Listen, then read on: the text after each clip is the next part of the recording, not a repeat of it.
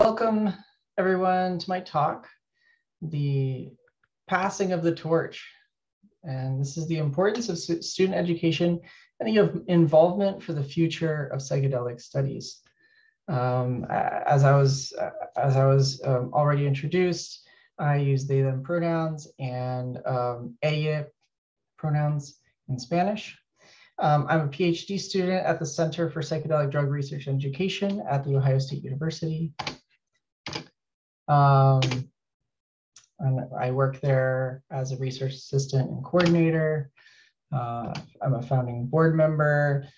I have been a part of SRF since the very beginning. And, Alan and I joke that sometimes I was actually the first unofficial recipient of an SRF grant, because when I was doing my master's program, there was no funding for students interested in psychedelics, and I was able to receive some funding.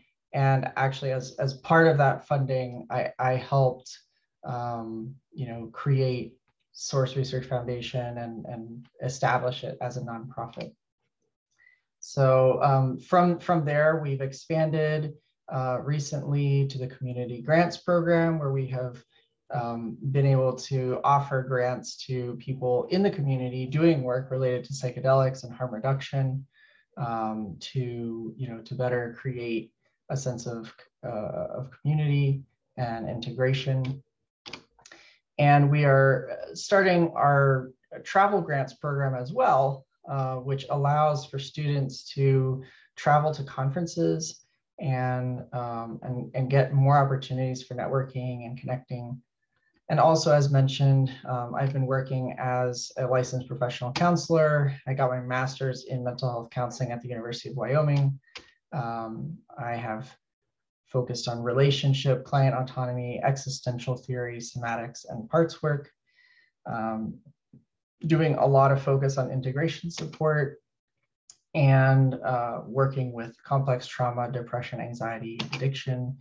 And I've worked for over 4 years as a counselor supporting therapy with cannabis or ketamine.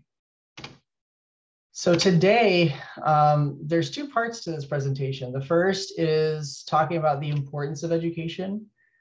And I would say that education has 3 main functions. One is it allows for the transformation of dialogue. It allows for the expansion of opportunities, and it reduces harm.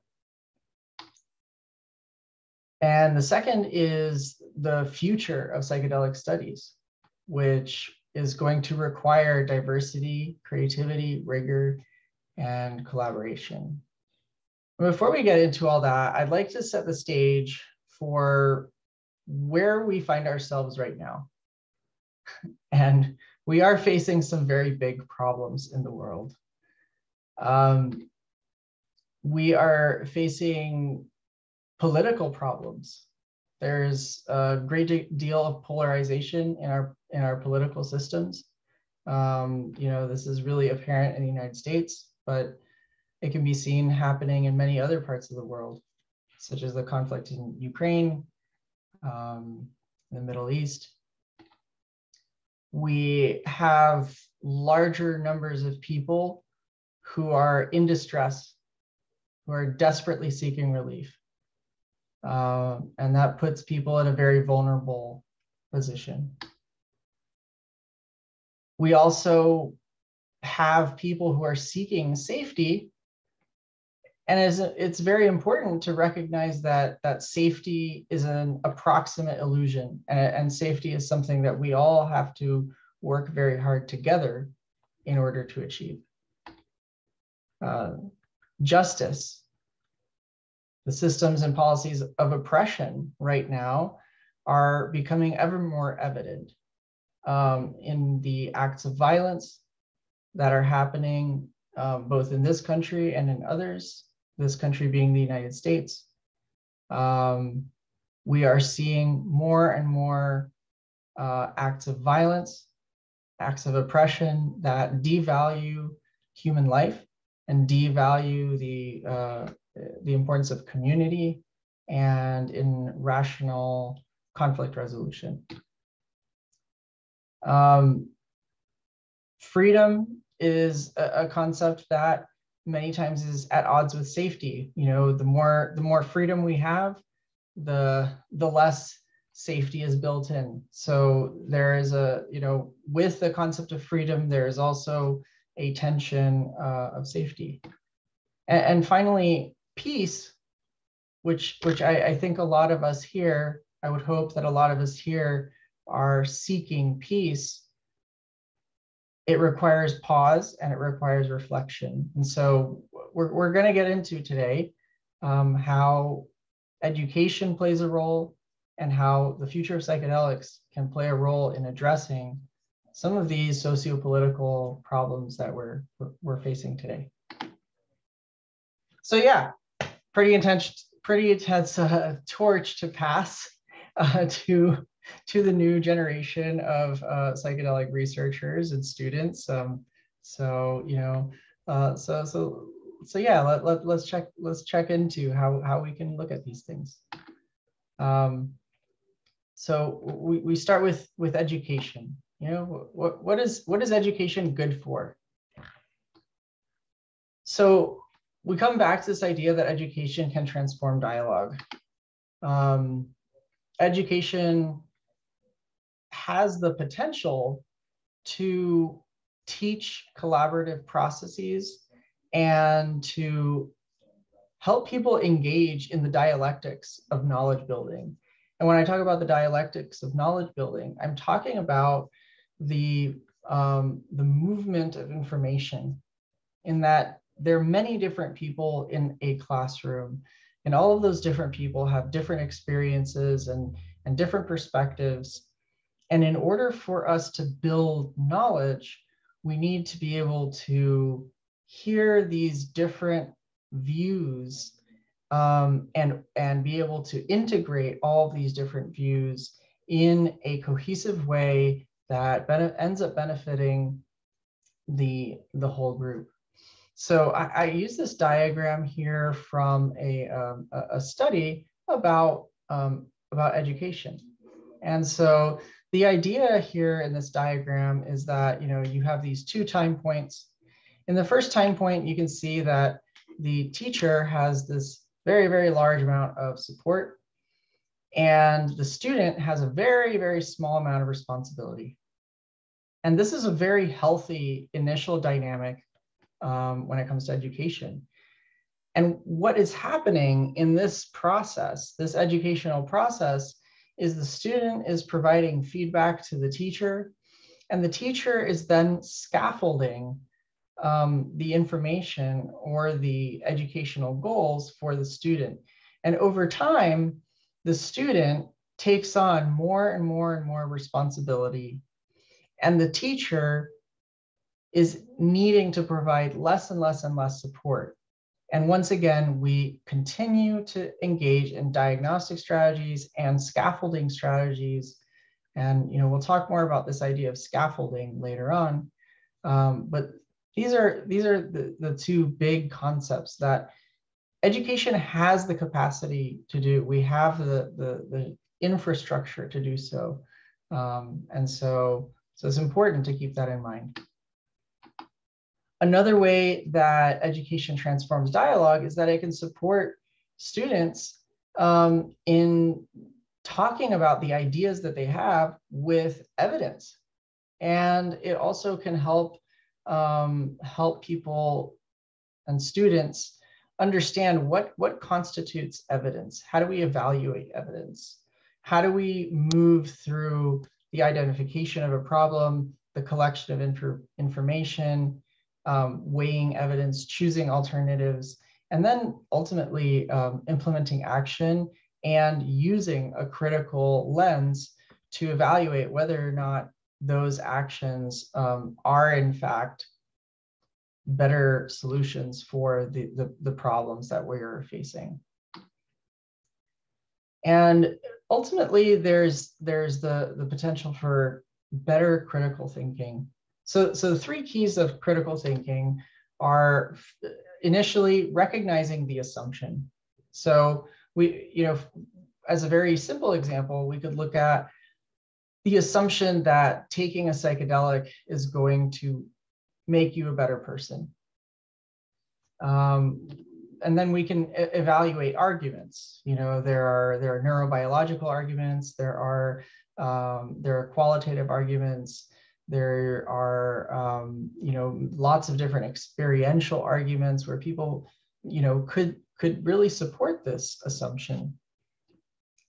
And then based upon all of these pieces of evidence, we can draw a conclusion. So in this process of critical thinking is not only evaluating the arguments that support the assumption, but also taking the time to evaluate arguments that oppose those assumptions before we can draw conclusions. And so that process does take time, and it's important to honor the time that it takes to do so. Education also expands opportunities. So we get exposure to new ideas through taking classes that teach us things that we've never heard of before, or things that we just have never encountered before in our lives. In a good educational space, we are challenged. We show up with assumptions, and then those assumptions are challenged, and we have the opportunity to learn, how do we refine our assumptions? How do we refine our hypotheses? And how do we refine the way that we collaborate so that we can actually end up with much more effective and much more applicable projects and data. We also get exposures to different types of people, which is incredibly important when we're talking about mental health treatments. We need to have contact with different types of people. If we are only encountering one type of person, if we only, if we spend our whole day just with, cisgender people of one race, then we really are missing out on a whole variety of life experiences that, number one, make life experiences unique and simultaneously unite all of us in the similar struggles of being human. And finally, education opens doors.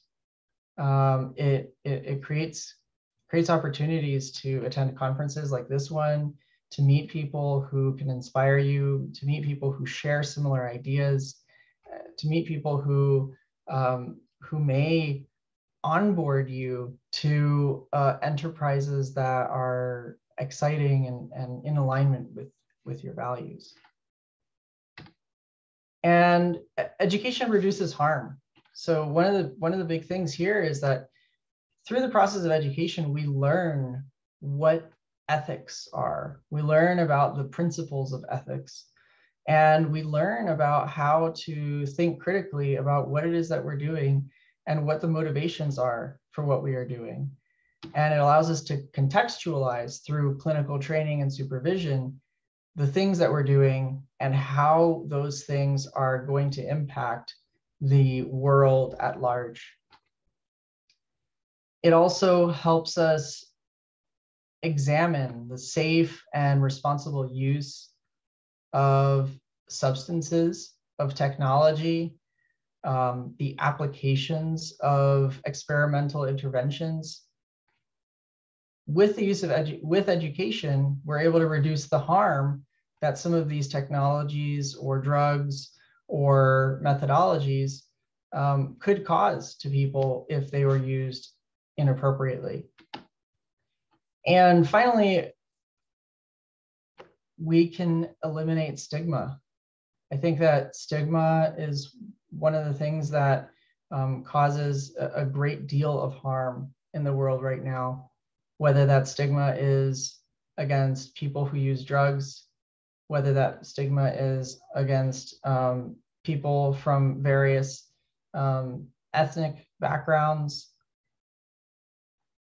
when we are better educated and we are able to hold many different perspectives, and we can start to see the human being as a collective organism with very unique experiences and individuals who require very unique ways of interaction, we can start to approach relationship from a much more compassionate place. And the educational framework really can help foster that. So now we've talked about education, and now we want to talk about psychedelics in all of that. And, you know, this is the future of everything that we think that we know, because really it's going to require quite a few things in order for us to have a future in psychedelics. And the first that I would argue is that of diversity, which is why conferences like this and organizations like IPN and organizations like Source Research Foundation are so important to create community, to ensure that people have opportunities to participate in conversations via scholarships, via community events, and the opportunity to represent their unique perspectives. We're going to need creativity, because the problems that we face in the world right now they're complex and they're novel at every single level. The problems that we face in psychology are complicated and they are novel at every level. We are at a very unique intersection right now in human history. And as a result, we need to start thinking about different ways of interacting, different ways of existing that allow us to live in a sustainable way with one another and with the planet that we live on. We also need to have rigor. We need the capacity to sift through creative processes, and we need to make sure that we're being trained to utilize resources efficiently. We don't have the time to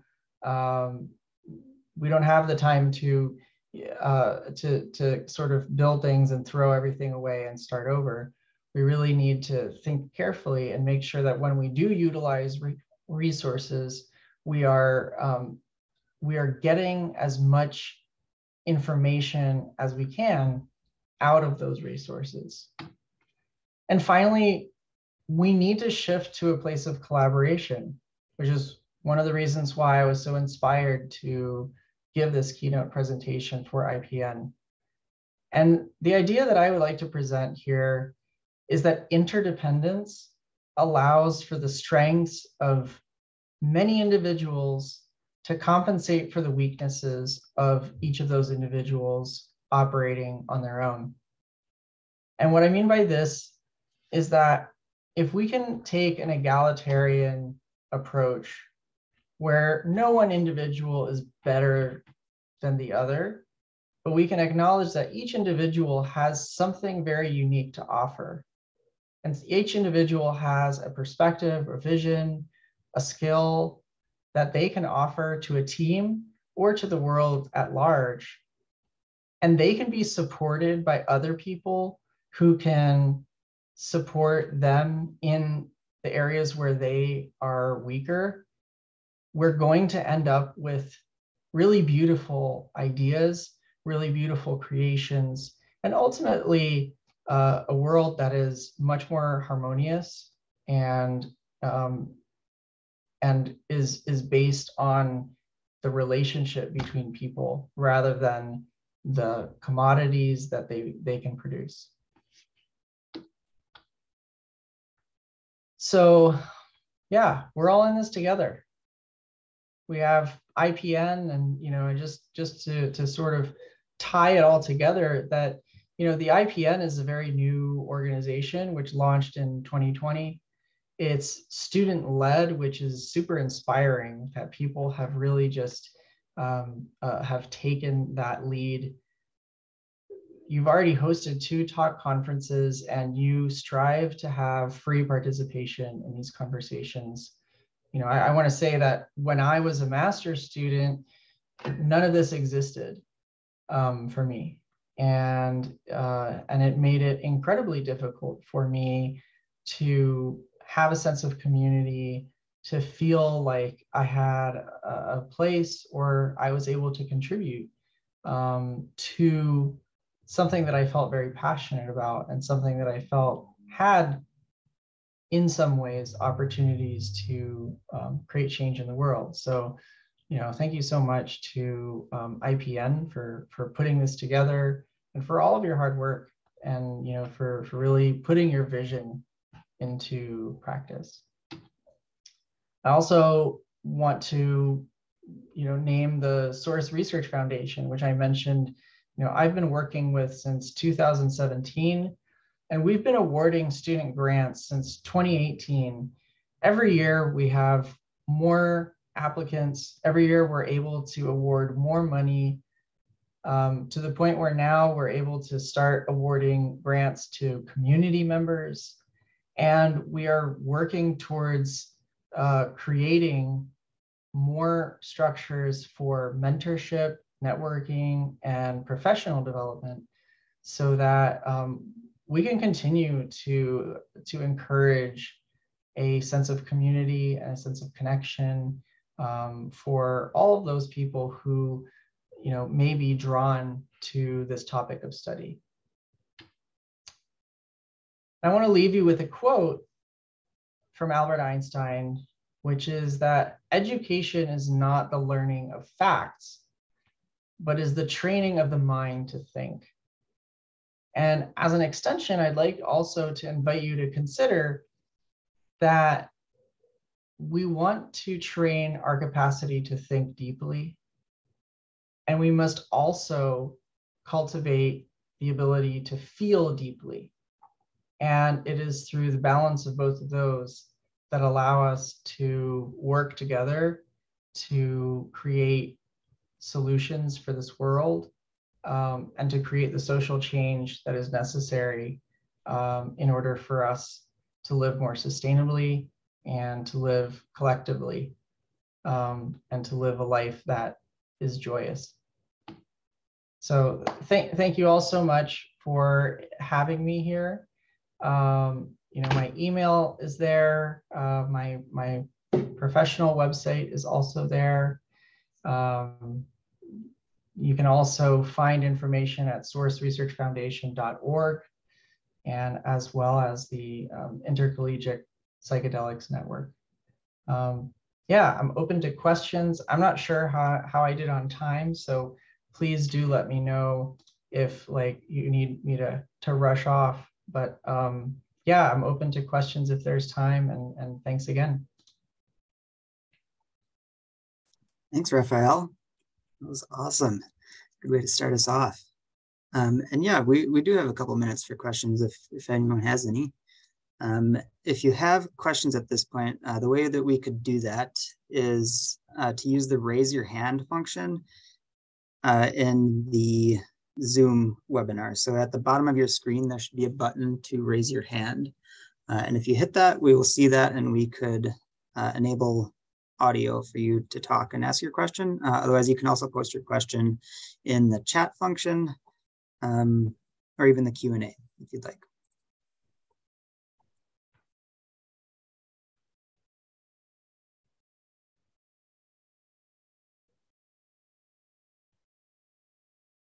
So you're getting a lot of love in the chat. Yeah, I'm just reading through the comments here. Yeah, thank you. Okay. I see one here in the question section. So what were some of the difficulties you had going into a profession in psychedelics? So I would say that, you know, in terms of I don't feel like I went into a profession in psychedelics.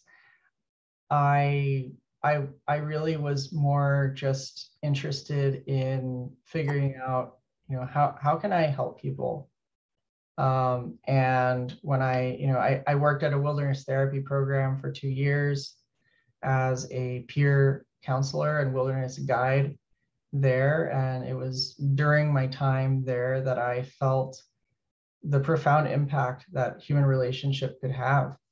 And it sort of changed the direction of my life in thinking about using my life as a vehicle to help others. And so, shortly after that, I also worked as a special education paraprofessional. And it was during my time there that I decided to go into counseling. And now, while I was in a counseling program, I think MAPS had just started their phase 2 trials with MDMA, and Johns Hopkins had, I think, completed phase 1 of their psilocybin study for depression. And just out of curiosity, I just started going to, actually my first psychedelic conference was Breaking Convention in the UK. And back then in 2015, it was a very small conference. There were maybe, I want to say there was a maximum of 100 people there. And it was a very small group of like very nerdy people who just were like, okay, like what is this stuff? And just I think just following my curiosity, I wasn't really necessarily expecting or aspiring to do work as a psychedelic therapist, but over time, as I attended more conferences and as I reflected on my own life experiences with psychedelics, it really seemed to be a really good fit in terms of being able to bring some of my personal experiences as well as start to engage in more professional training and have a deeper understanding of how psychedelics and psychotherapy can be complementary to each other. And so it was kind of through the attendance of different conferences, starting to read research, and honestly, I just started emailing researchers where I would like read their paper and I would be like, oh, wow, this paper is so cool. And then I would just email them and just say like, hey, I really loved your paper. I've been thinking about this, that, and the other, and sometimes I would get a response and sometimes I wouldn't. But I did end up getting a response eventually from the first person who really responded to me was Joseph Barsuglia, who was working with MAPS at the time. And, we actually ended up having a phone call. And at the end of the phone call, he was like, wow, like you know a lot about this. Like you've done a lot of research. You've been reading a lot. Like you seem to be really well informed. And, would you be interested in working as a research assistant? And so I started out working as a research assistant, completely unpaid, because I was at the University of Wyoming, where if you even said the word psychedelics, people were like, thought you were kind of crazy. And so I worked on that project, working with Joseph Barsuglia, and that's how I met Alan Davis, whom I'm currently working with. And starting to work with Alan Davis, I think we started to work more collaboratively, and there was a lot more where I was able to start bringing a lot more of my personal experience and personal intuition into those projects. And over time, getting to be more and more involved in shaping the projects that we were working in. And over time, that sort of mentorship relationship inspired me to want to go back to school and pursue a PhD so that, I could provide that to other people, and that ultimately I would be able to hopefully do clinical research in different ways. So I know that was a bit of a roundabout way of answering your question, but hopefully it sort of makes sense that, you know, if you follow whatever it is that you're truly passionate about, I think that if psychedelics are meant to be a part of it, they sort of naturally integrate into that process. Great. And we have one more question here too. And we're going to start the videos at 45 minutes after, so we have a couple minutes if you want to take this one as well. But someone was asking what sort of studies you're working on as part of your PhD. Sure. So right now, one of the big projects, I mean, right now I am spending a lot of time organizing the Psychedemia conference here at The Ohio State University. So for those of you who are, you know, at this conference, please do consider coming out.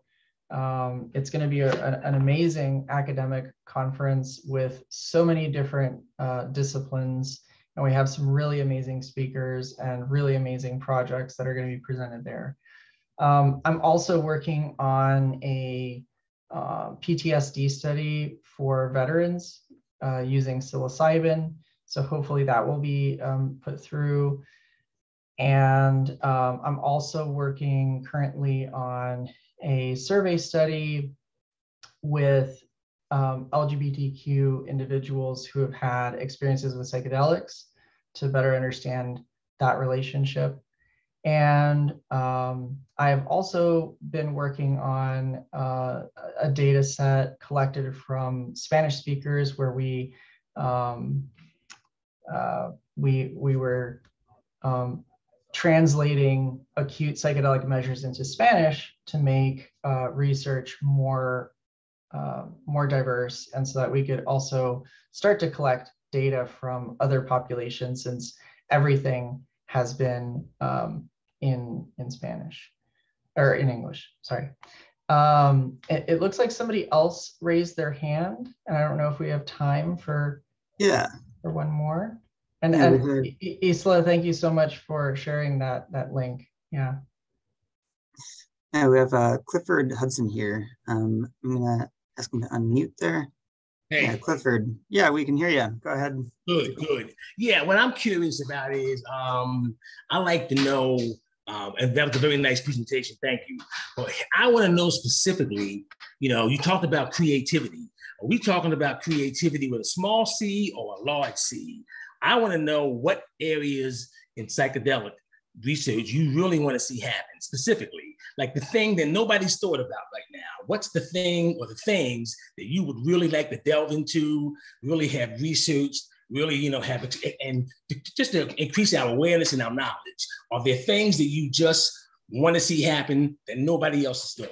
That's my question. Oh, thanks for such a great question, Clifford. And I would just like to say, like, that is precisely why I'm in a PhD program to pursue those exact questions. But what I'll tell you is, for me, it's a lot less about psychedelics.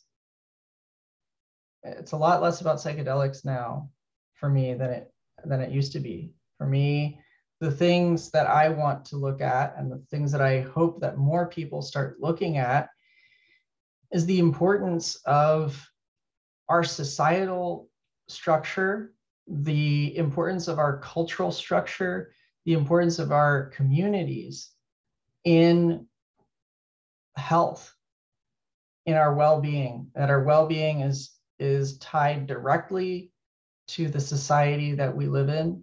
It's tied directly to the industries that we uphold. It's tied directly to the way that we distribute resources, and it's tied directly to how we care for those who are in most need. So for me, I am starting to see psychedelics as a probe into the ingredients required for the thriving of humanity. And so for me, those are the things that I'm most interested in. Is, you know, we can do a clinical trial with psychedelics, and we can you know, we can have individuals have powerful healing experiences, but those powerful healing experiences inform the environmental conditions that have put people in such a position of harm. So I, you know, in working as, you know, working in the mental health industry for over 10 years, more and more, what I find myself feeling like I have a responsibility to is bringing awareness to the fact that we as a society and we as a global community need to start changing the way that we interact. And hopefully that, you know, I know that's a bit of a large answer to your question, but I hope that that makes sense. Awesome. Yeah, that was a really good question. All right, I think we're ready to move on to the videos next. Thanks again, Rafael. It was a pleasure.